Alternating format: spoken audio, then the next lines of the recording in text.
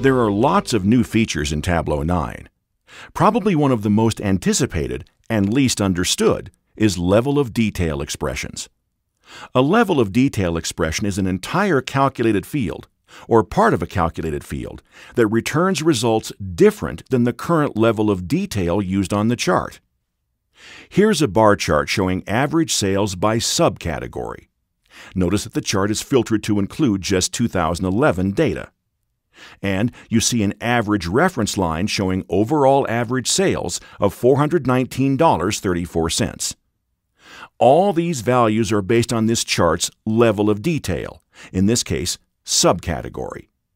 Considering that the chart is filtered to just 2011, what would you expect overall average sales for 2011 to be?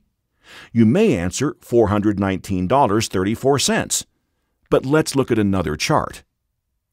Here's a simple bar chart, filtered to just 2011, showing average sales.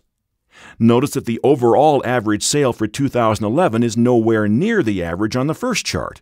It's just $242.97. All right, let's go a step further. Here's the same overall average chart, but with no date filter. Notice that the overall average sale for all years is $229.86. So here's the dilemma. Returning to the first chart, let's say the need is to compare average sales by category in 2011 to the overall average sale in 2011 regardless of subcategory, $242.97. Or maybe the need is to compare average sales by subcategory in 2011 to overall average sales for all years, $229.86. In other words, you want to compare numbers controlled by the chart's level of detail, subcategory, to a number that's not affected by the chart's level of detail or not affected by any filters. That's what level of detail expressions do. Level of detail expressions are the only part of Tableau calculations that use curly braces.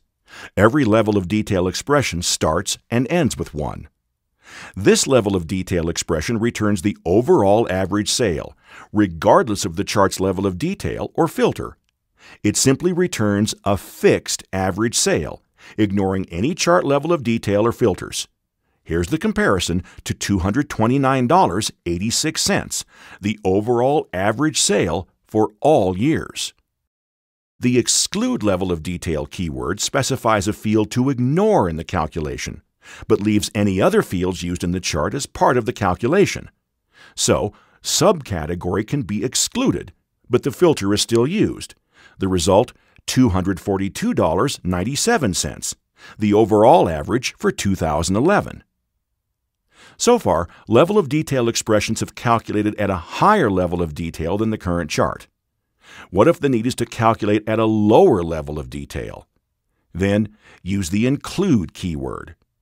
Although not applicable to the higher level averages just discussed, this example will factor the product name dimension into the average, even though it's at a lower level of detail than the current chart. Tableau 9 level of detail expressions can be difficult to grasp. Give yourself time to experiment and figure them out.